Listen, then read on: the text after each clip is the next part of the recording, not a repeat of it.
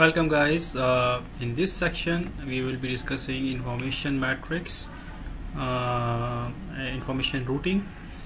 What is information routing? You can see on the left side, if you click this information routing, the information this matrix will appear. By this way you can route different information like input, output, to buffer, to SAS communication systems. You can easily route this information. Let's see this matrix. Information is divided into column and rows. In the left hand side you can see different signals. These are the groups of signals. Some signals you can find in journal, some signals you can find in device, alarms, times management, and all these things are available here. Here you can see source. Here you can define source of the signal. This is the binary input, this is the base module. Similarly you can see LEDs also you can mask here through this matrix. Here you can see the inputs. Okay, so some of the inputs are configured. Okay, for example you can see in the group disconnector 1, binary input number 1.3 and 1.4 are configured. This is the module 1, this is the module 2. So module 1 input number 3, module 1 input number 4. There is one feature in Digsi 5 because very long matrix, and scrolling through it could take a lot of time. So in order to save this time, you can collapse different groups. For example, I have collapsed the source, so everything is hidden now under source, and the other information I can see. Similarly, you can collapse different groups and one group will be shown. That is really a handy way. Here you can say this is source is the main group.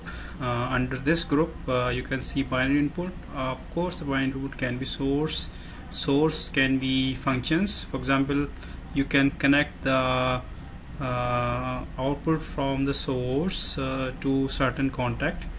It will become input to the contact. If, for example, if certain function CFC function operate, a certain output can operate. Here you can see the destination group. It's containing binary output. Here where you want to send the signal, it's a destination. So base module, expansion module, LEDs, such things are included in it. On the left hand side you can see you have different groups also. The group of disconnector, group of breaker, group of voltage and current 3-phase. You have seen all these things in the single line configurator. Earlier I have explained in detail. So all the signal in this group further can be seen in the information routing or in this matrix, and further you can assign input and output through this matrix. This is really good information. There is another good information. If you just take the mouse and place it to any binary output or any input, so the label will be shown, which is defining the address, information, module base, and also it will define the label that we have defined. It will be shown here. So this all we have defined, and you can easily access by keeping the mouse pointer on specific.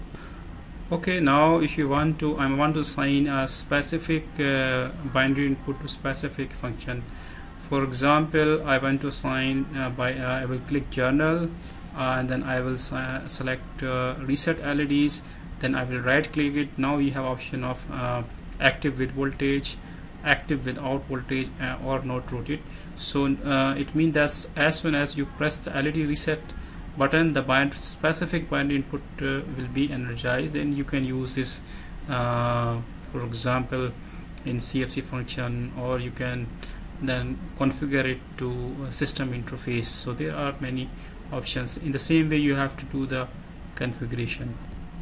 Okay, now how you will assign the binary output? It's also very easy. First of all, you have to select the function at which you want to enable specific binary output. Under destination main group, their binary output is a subgroup, and then the base module. For example, base module 1 is we have selected here base, and 1 has 1.1, 1.2, 1.3 addresses like this. Similarly, expansion module, this is 3, so that will start with 3. This is slot 3. So if I want to select the expansion binary output, I want to assign to some certain function, I have to right click, and then I have to they have two options, either this output is latch, unlatch, or not rotate. So if you select the output latch, then in that case the after pickup the contact will remain close, but if you select unlatch after a certain time, that we can define in Digsi milliseconds, it will be a pulse.